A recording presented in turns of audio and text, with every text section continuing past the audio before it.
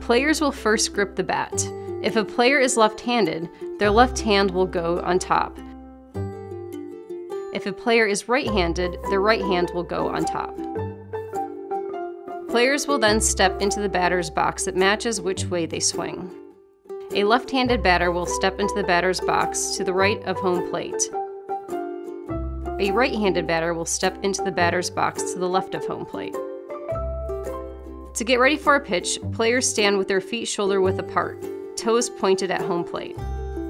Then, with their eye on the ball, players will swing away. To continue learning the basics, visit littleleagueuniversity.org.